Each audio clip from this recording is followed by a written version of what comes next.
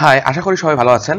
আমি নাবিল আছি আপনাদের সাথে আমার জাস্ট এ মিনিট ভিডিওতে। আর আপনারা দেখছেন আমার চ্যানেল নাবিল ফিজিক্স। আমি আজকে যে জিনিসটা নিয়ে আপনাদের সাথে কথা বলবো সেটা হচ্ছে এসির ইনভার্টার টেকনোলজি কি। অর্থাৎ এয়ার কন্ডিশনার এখন দুই ধরনের পাওয়া যায়, একটা হচ্ছে ইনভার্টার এয়ার কন্ডিশনার এবং আরেকটা নন ইনভার্টার এয়ার কন্ডিশনার।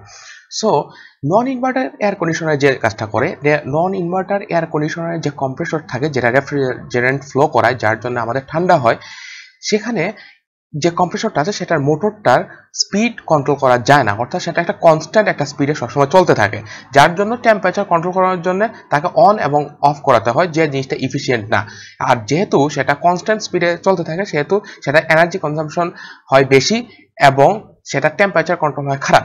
আর অপরদিকে আপনারা দেখতে পাচ্ছেন যে যে ইনভার্টার এসি আছে, ইনভার্টার এসির ক্ষেত্রে এখানে যে কম্প্রেসর আছে, কম্প্রেসরের মধ্যে একটা মোটর থাকে। সেই মোটরটা স্পিড কমাতে বা কনস্ট্যান্টলি কমাতে এবং বাড়াতে পারে, অর্থাৎ সেটা স্পিড ভেরি করতে পারে। যেহেতু স্পিড ভেরি করতে পারে সেহেতু রেফ্রিজারেন্টের ফ্লোটা কন্ট্রোল করা যায়, এবং যেহেতু কন্ট্রোল করা যায় সেহেতু আমরা দেখতে পাচ্ছি যে আমাদের টেম্পারেচারটা কনস্ট্যান্ট থাকে। এবং সবচেয়ে বড় সুবিধা হচ্ছে যে এনার্জি এফিসিয়েন্সি।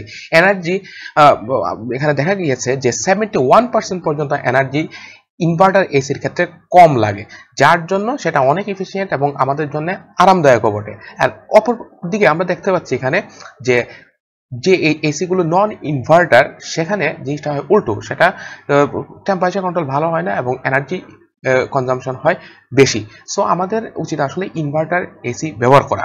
সো এই জিনিসটা একটা গুরুত্বপূর্ণ বিষয় এসির ক্ষেত্রে, যেহেতু আমাদের এখন দেশের টেম্পারেচার আস্তে আস্তে বেড়ে যাচ্ছে, সেই জন্য আমাদের এসির ব্যবহারের প্রতি একটু সতর্ক হওয়া উচিত, কারণ এখানে এনার্জি কনজাম্পশনের একটা ব্যাপার স্যাপার আছে।